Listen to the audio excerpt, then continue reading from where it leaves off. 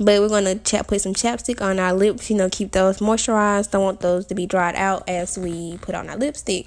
And so we're going into this 23 Shades palette by Nika K. And oh my gosh, y'all, I really like this palette. But first, let's put on the eyeshadow base. I got the white base by NYX, and it works miracles. It really helps your colors stick out, and I'm a really big fan of it. So next, after we do this, I'm going to actually take a nude flat brush, and I'm going to put that under my eyebrows, like how you sit under your eyebrows. I've done it a lot of times, so you guys have already seen it. And so now we're going to go back in with a darker, warm shade, and I'm going to apply that all through my crease. And nothing's good like having a good transition shade, so we're just going to keep applying it all through our crease and work it through. Make sure it's blended, girls. Make sure it's blended.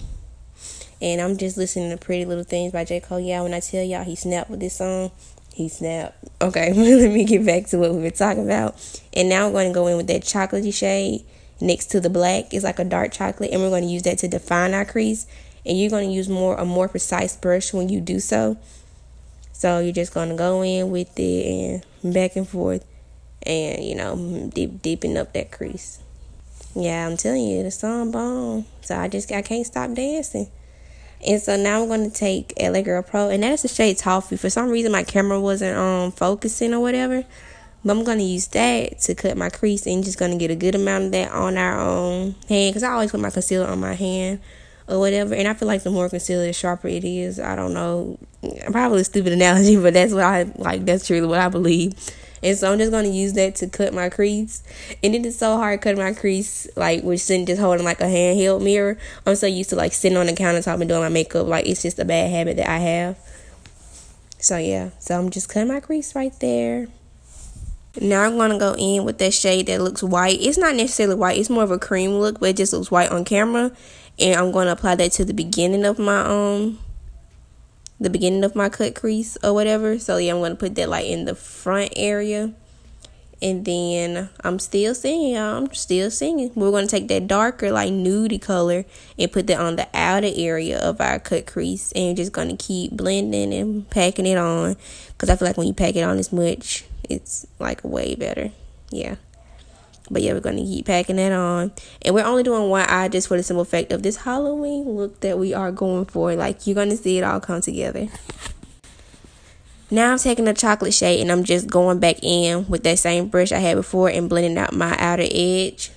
So it wouldn't be a harsh line afterwards. But yeah, so that's pretty much it, apart from liner and stuff like that. Look, I'm telling y'all, it's bomb. I'm telling you, you should really go get this palette. But now I'm going to get my Dream Street palette by ColourPop. I want to say it's with Shanixo. I'm sorry, I never know how to say her name, but she's a really famous YouTuber. And I'm going to take the shade Star or something like that. I'll correct it if I said it wrong. And I'm going to use that to highlight my inner corners and brow bone. And using a little flattened brush when I did that.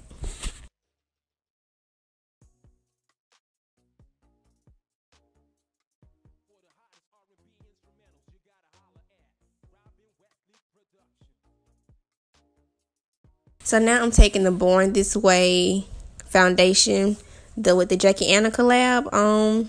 Jackie Anna.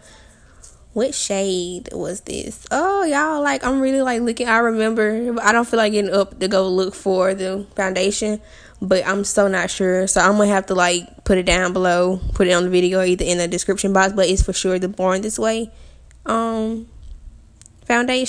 And so we're just gonna use that, and I'm gonna blend it out with the brush. And keep in mind that we only put it in this certain area, because that's the only area of our face that's going to be beat, because the rest of our face is going to be a jack-o'-lantern. So I'm really just going on my regular face routine, Probably, I don't know if I should have showed you guys this, but I did. So here it goes. And yeah, so just, going to keep doing that and all that good stuff.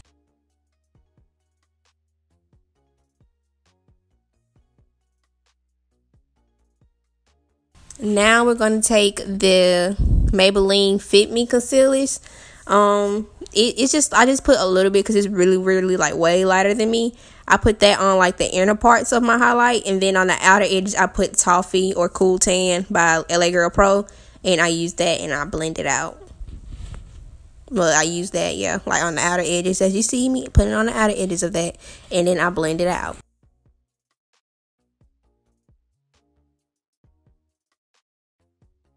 And I use this brush right here for everything, like literally. I just so happen to fall in love with. I'm kind of over beauty blenders. I have a real one, but I mean they're nice and all, but I just prefer to use brushes. It's a lot of less work on my hand. It's probably because I'm lazy, y'all. I almost cussed. I'm lazy. So now we're going to take our Sacha Buttercup, y'all. I haven't used any other setting powder, and I really need to like expand my horizons with the setting powders.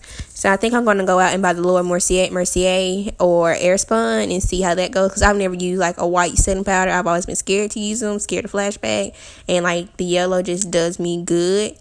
But yeah, we're just going to use that to set our areas that we highlighted and contoured. Like we're literally doing like a mini face on one corner of our face. Like 1/4 of our face is literally going to be beat.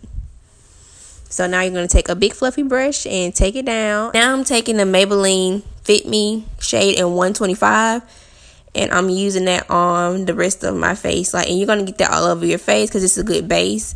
So once you blend that out, we're going to take that orange I just pointed to, and we're going to put that all over our face. Like literally, like we're going to like try to build up as much as we can.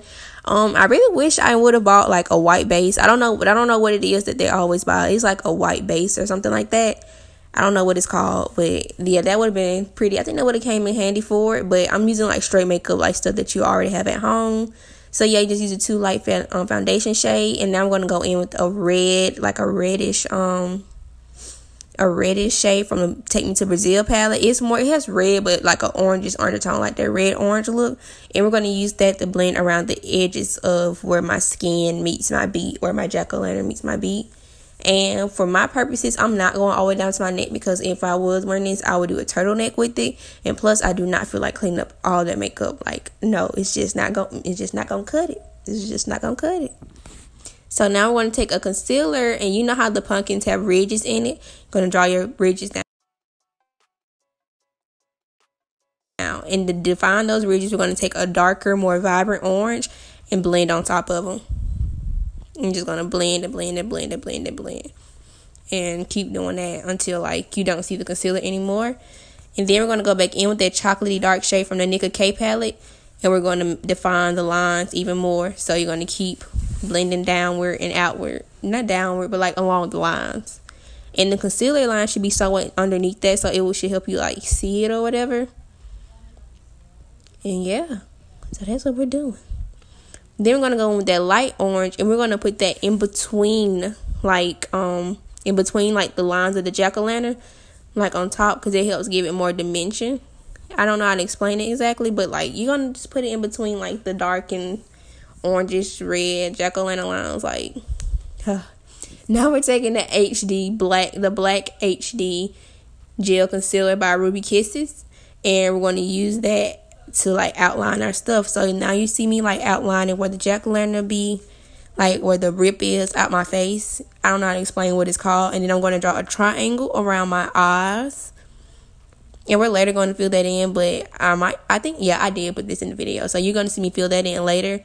And next we're going to do the nose. And when we did the nose, oh my god, it took forever. Like, it shouldn't have taken that long, like, to do my nose, but I just didn't remember the shape I was going for. And so it's just, I don't know, y'all. It was just a mess. It just took me like too long.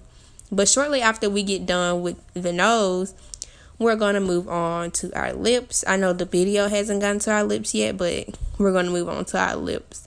And as we're doing our lips, you're going to see the clip change. As we're doing our lips, like, you're going to go outward right there, like from the corner of your lip. Like, that right there would have been enough, but I don't know. I'm extra. But you're going to go outward right there with your lips and just, like, make it look longer than what it is. And then after that, you're just going to connect it to your top and bottom lip. The rest of your lip is going to get filled in with black. And it's really that simple. Same thing with the eye. Fill the eye in with the black.